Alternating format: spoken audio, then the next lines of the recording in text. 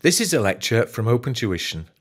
To benefit from the lecture, you should download the free lecture notes from opentuition.com. The next chapter deals with enterprise risk management. In other words, how can you get a system which applies proper risk management to the whole of perhaps a very large organization? And the key to this is this diagram. This shows in 3 dimensions all the little areas that you have to apply some sort of risk management, risk identification, risk management and response to it.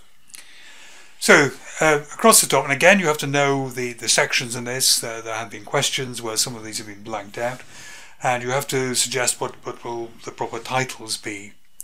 So if we just look across the top first here, you should recognize what these terms are: strategic, operations, reporting, compliance.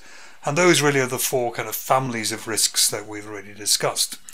So your strategic risk is a kind of long-term risk, maybe that we've gone into the wrong country, that we've bet on the wrong technology, maybe that we are targeting a consumer group that is shrinking. Operational risk, that is the risk that things simply go wrong on a day-to-day basis, for example, human error, machine breakdown, and so on. Reporting risk is making sure that the reports we get, management reports for example, or even statutory reports, are correct. If these are wrong, we can either mislead ourselves when making management decisions, or mislead the government or regulators, who may then of course punish us. And finally there's compliance risks, that we comply with laws, for example, on consumer credit, health and safety, employment law, banking law, and if we break any of these, then large fines, damages, and perhaps our right to trade taken away from us. So those are the 4 kind of categories of risk that we've already talked about. Going back then into the diagram, kind of in that direction, you have really a successive breakdown of the whole company, the whole enterprise or group you might call it, into smaller and smaller units as you go through.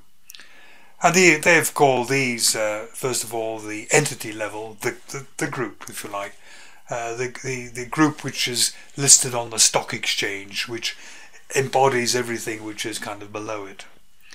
And then you have divisions. So the group could be in the motor industry, and the divisions could be commercial vehicles, lorries, vans, and so on, and it could be ordinary cars, consumer vehicles.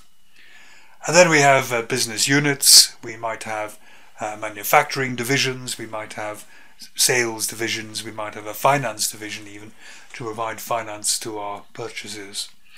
And then we might have subsidiaries, different subsidiaries in different countries perhaps, as the smallest kind of unit that we've got down to. And risk has to be managed at each of these levels, all the way down to the bottom. Again, getting back to the Volkswagen example, it is the entity at the top which has been really very seriously hurt, but quite down through these subdivisions, quite where the misrepresentation happened of misreporting the emission figures hasn't been made completely clear yet. But something went wrong in the risk management that it wasn't spotted or controlled. And then going down the front here, we have got 8 stages really of measuring the different risks in each of the divisions and subunits and smaller almost trading units as you go into the diagram. And first there is the internal environment.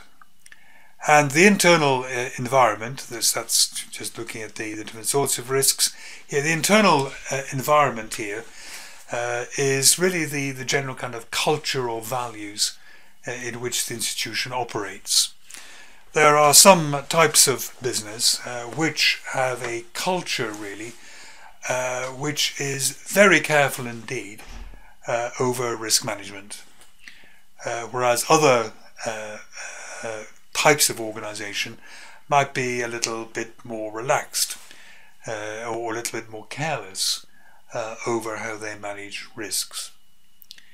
So if you're dealing with an institution where the attitude to risk is fairly happy-go-lucky, really, then in a way that's going to set the tone for everything that comes afterwards. But if you're dealing with an institution or an organisation where the attitude to risk is fairly strict, really, and people want things to be done properly, they want all the authorisations to be signed up properly and so on, it's well managed, then again this has got implications if everything comes further. Objective setting. What is the risk appetite? What is the risk tolerance? How much risk will people put up with?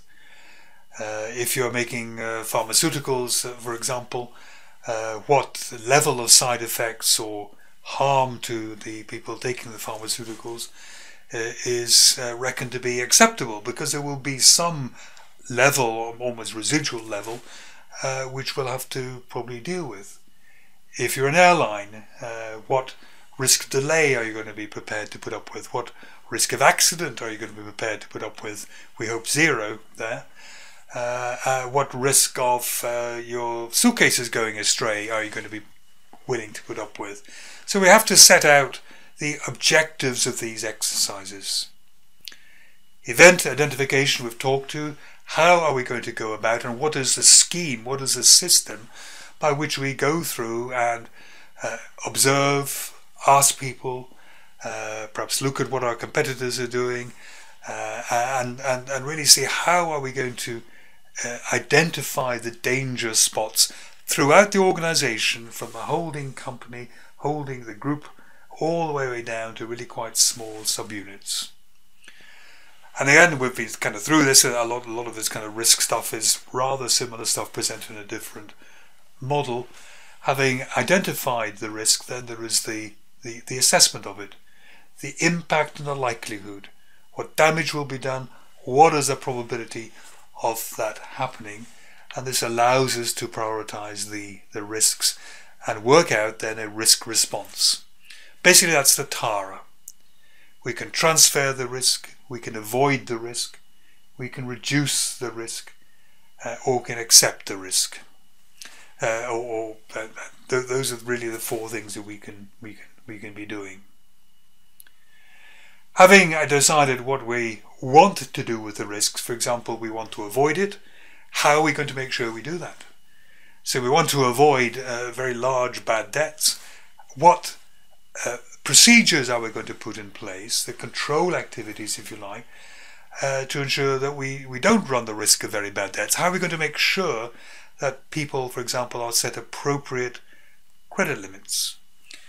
Or we want to reduce the risk of components being sold to our customers, which may then break in operation and cause some awful accident with a car or an aeroplane. So it's all very well thinking we want to reduce the risk, we want to avoid the risk, but it's not going to happen unless these control activities, the policies, the procedures and so on are put into place and essentially written down, documented in some way. We have to feedback, we have to have information communication here. Maybe it is the discovery of a new risk. Maybe it is discovering that, oh gosh, we're having quite a lot of incidents here that's really running above the tolerance. We have to have a reporting feedback. The danger here is to some extent cover-up. That some sort of damage or risk is occurring more frequently than we thought. We know it's a bad thing, and what people may try to do is to cover it up or even be frightened to report to their superiors that these events are occurring. And then finally there is monitoring. We want to make sure the controls are functioning, the procedures are functioning. We want to make sure that the risks are kept up to date and that the responses are kept up to date. We want to improve our risk management where possible. So those 8 items down the front we've got here: internal environment, objective setting, event identification, risk assessment, what are we going to do about it, the risk response. That will give us the control activities that relate to those risk responses. Then we need communication and information about how well we're doing, basically. No point setting objectives at the start if you then kind of don't have any kind of comparison with actual performance and objective performance, and then the overall overarching monitoring. UK listed companies are now required to publish a risk report as part of their annual report. In other words, along with the chairman's statement, director's report, the financial statements. The purpose of the risk report is to inform shareholders and others about the organisation's main risks, those that have been identified, and what the organisation is doing about them.